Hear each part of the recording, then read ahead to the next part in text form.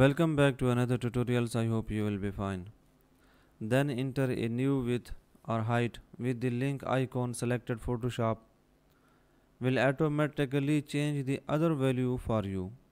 Click the link icon before changing the width or height to lock the in place, letting Photoshop draw the shape for you.